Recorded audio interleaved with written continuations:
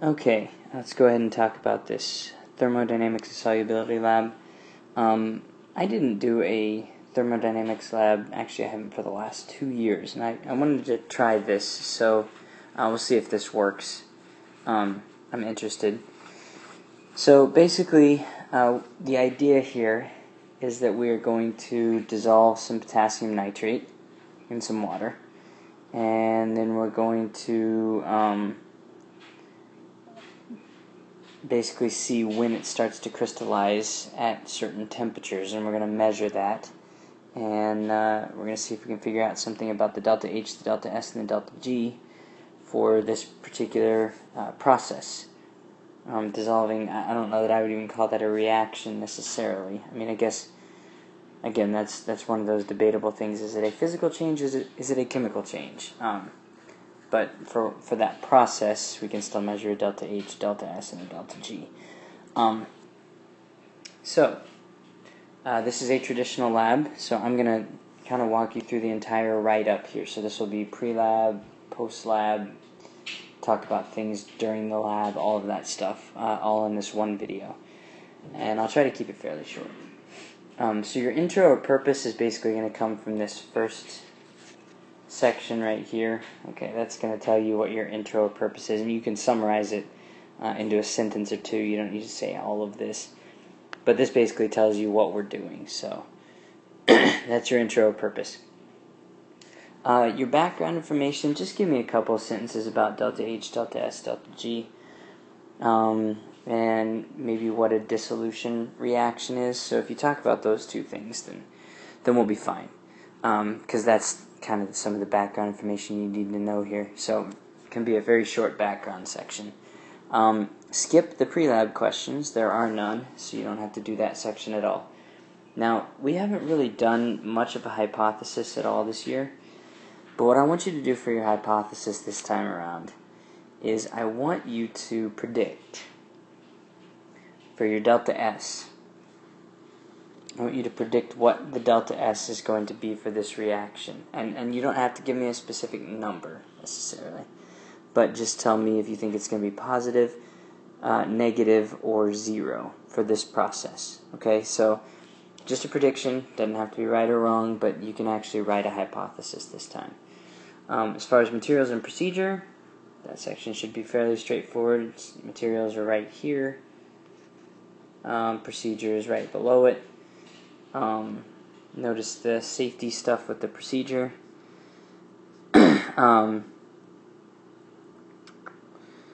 So, a couple of things about the procedure, and basically this is the part that you would need to have written up before you come into class on, I guess it would be Tuesday. So before you come into class on Tuesday, you would need to have your introduction, your background section, your hypothesis, your materials and procedure, and maybe have your data table as well, which is just right up here. That's your data table. So you can just copy that directly into your lab notebook. So it should be fairly easy as far as the pre-lab stuff. But I want to talk a little bit about what we're doing for the procedure, the strategy here. Basically, you're going to need to get a boiling water bath going as soon as possible when you get into class. Alright, so get that boiling water going, get 20 grams of potassium nitrate. You're going to dissolve that in 15 milliliters of water. It won't all dissolve until you heat it. Okay, and that might be kind of obvious. That's a lot of grams of potassium nitrate for a small amount of water, so that won't all dissolve until you heat it up. So then you're going to determine, this step 3 right here is a little tricky. Determine and record the volume of the potassium nitrate solution. It says if you're using test tubes, if you find an identical test tube, so one that's exactly the same, you fill it with water until the volumes in both tubes are the same. Then you can measure the volume of the water in the test tube, just pour it back into a graduated cylinder and measure the volume of that water. And the reason you have to do this is because, obviously you've got 15 milliliters of water in there, but that's not going to be your final solution volume because you're adding that to 20 grams of potassium nitrate. So, I think that's about the only way that I can think to really do this measuring volume process, and you need to know the volume of your solution for a calculation you have to do later. So you've got to do it this way, unless you can come up with a better one. I was thinking, and I couldn't really come up with a better one there. So then what you're going to do is you're going to stir with a thermometer, step 4, and then step 5 it says record the temperature when you first see crystals. So as it cools down, eventually some of the solid is going to start to recrystallize, reprecipitate out of the solution.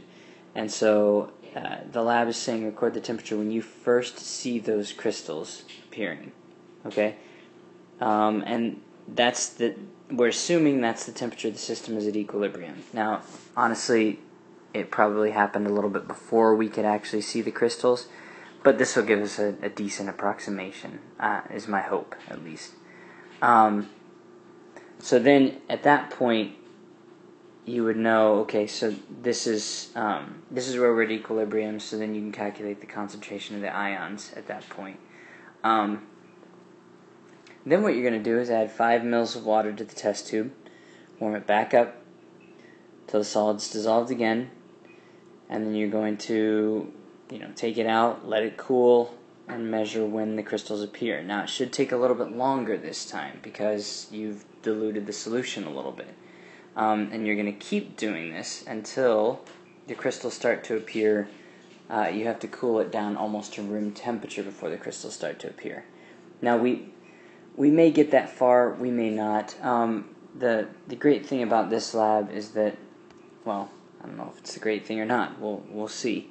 But if you only get in 4 or 5 trials, basically what you need this for is to make a graph. And so if you can get 5 good data points as opposed to 7, you'll probably still be okay. So that's it for the procedure, basically. That's all you're doing. So hopefully that's fairly straightforward.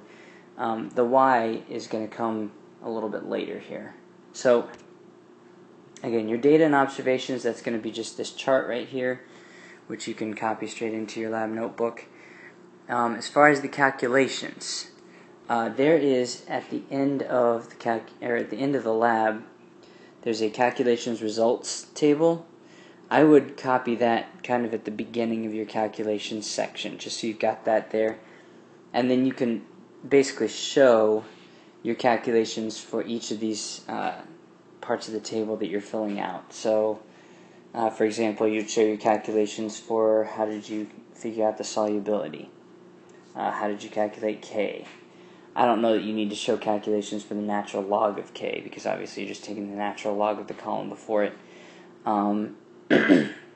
Temperature in Kelvin, again, you don't have to show your calculation for that because you just measured it.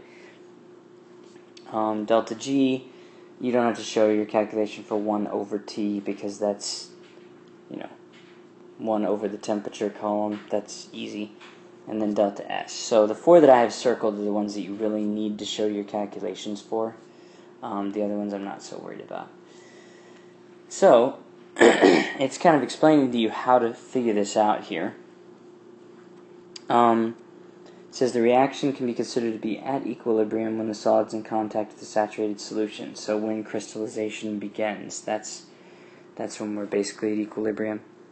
And then you can figure out the solubility based on a couple of things. We know, first of all, that we've got 20.0 grams of the original KNO3, because that's how much it told you to add. Which, by the way, hopefully you added or you recorded the exact amount that you added, because it might not be exactly 20.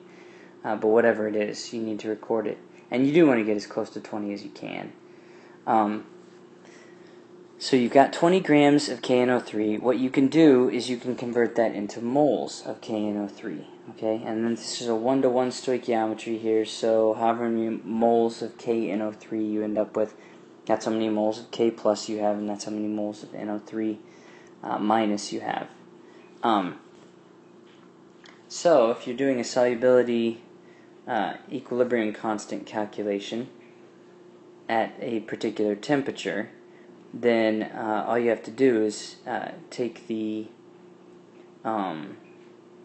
number of moles that you calculated for the K plus and the NO3 minus, and these are concentrations here in the brackets, so you have to take moles over liters to figure out the concentration, and your volume is going to come from right here. Okay, so you've got your moles. You calculated that by changing 20.0 grams of KNO3 into moles. And you divide that by the number of liters that were in your solution, and that's going to give you concentration. You multiply the concentration of the K plus and the NO3 minus together. That's going to give you a K at that temperature. Okay, and so then that's why over here, trial 1 at a certain temperature, whatever the temperature is, that's going to give you a certain K value. And then the next trial at a different temperature would give you a different K value, because K is dependent on temperature. Alright, so that's that calculation. Then what they say is you can use that that equilibrium constant to calculate the delta G. Okay, so we know, and at each temperature, so you can calculate the delta G at each temperature using this equation right here, because we've now calculated the K at each temperature. We know the temperature at each temperature, and then the R is just the 8.314, the gas constant. So you can use that to figure out the delta G at each temperature. You can record that in your table as well. Alright, so after you figured out the K's, you can figure out the delta G's. Then it gets a little complicated, and you're just going to kind of have to go with what they say here. If you plot the natural log of the equilibrium constant versus 1 over temperature, then it gives you a straight line with the slope negative delta H over R, which is interesting. It's kind of analogous to something we did with temperature when we were talking about the rate constant. I don't know if you remember that or not, but if you took the natural log of the rate constant and graphed that versus 1 over temperature, then the slope was negative EA over R, the activation energy over R. So it's kind of an analogous equation here. But basically, don't worry about how they derive that. You just can take their word for it here, that when you find the slope of that line, if you plot natural log of K versus 1 over T, you're going to get negative delta H over R as your slope. Okay? And so then you figured out your delta H using your slope, and then they say delta H is nearly constant over a small range of temperatures, which we've kind of talked about. So now you've got delta G and delta H at each of the temperatures, and so then you can use that to calculate the delta S at each temperature. Okay, and so that will allow you to fill out the delta S column here. So that's how you make your calculations. That will go into your calculation section. So once again, in your calculation section, you're going to put your data table, and then you're going to show the calculations for the columns that I have circled. And the lab kind of walks you through how to do those calculations. Okay? Data analysis, don't worry about that section. That's kind of, we'll do a little bit of that with the post-lab. So don't worry about the data analysis section. You'll just go straight from the calculation section into the conclusion section, which is the post-lab questions. So here you've got 3 post-lab questions they ask you. So just go ahead and answer those in your lab notebook, and then you should be good to go. Alright, so that's how the lab works. That's how you do the calculations for the lab, and that's how to write it up. So hopefully that's what you need, and I guess we'll see you guys in class.